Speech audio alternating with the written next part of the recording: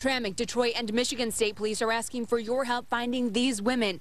18-year-old Ashley Conaway and 21-year-old Abria Brown's lives may be at risk. Police say two armed men abducted them. This is very dramatic and very sombering. If these young ladies are in any danger at all, we want to get to them as soon as possible. Detective Prima Brennan says the women were witnesses to a shooting in Detroit on February 7th, and that may be why they were targeted. Police are investigating two persons of interest in the case. One is 25-year-old Brandon Kane. The other is 34-year-old Andre Todd Douglas. Police are talking to one of the men while searching for the other.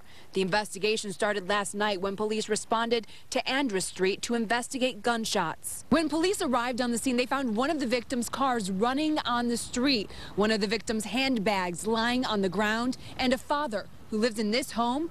He had a horrifying story. The father was able to exchange gunfire with these men. Abria Brown's father told police the two men sped off in a silver car, possibly an Intrepid or a Concorde. It may have damage from the shooting, and the women may be trapped inside. That they may be, I hate to say this, but they may be in the trunk of that. In the meantime, a neighbor of Abria Brown says the young women did not deserve this. How could you do something like that? Like kidnap girls and then throw them in trunks? In Hamtramck, Kim Russell, 7 Action News.